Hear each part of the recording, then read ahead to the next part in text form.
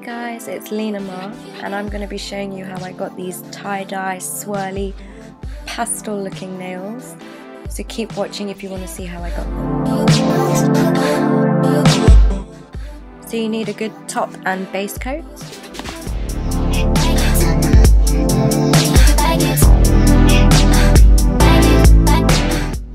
To create the swirl design, you're going to need a dotting tool.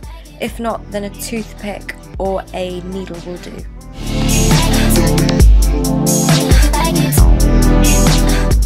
Next, I'm going in with my base colour. You can choose absolutely any.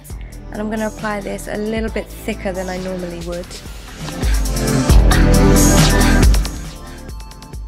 So whilst the polish is still wet, I'm going to go ahead and blob my other colours onto the nail. They'll disperse slightly.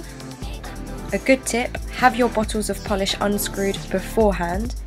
It just speeds up the process and makes it a whole lot easier. Next, take your dotting tool or toothpick and swirl all your colours together. Make sure that your polish is wet when you do this.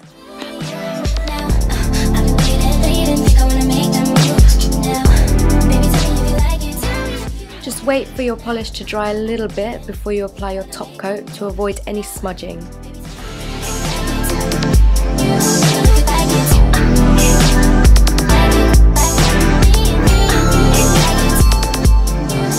And that's how easy it is. So if you guys tried that at home, then tag me on your Instagram, Twitter, Tumblr, just so I can see all the lovely designs you guys have come up with. I will leave all my links for all my social medias down below.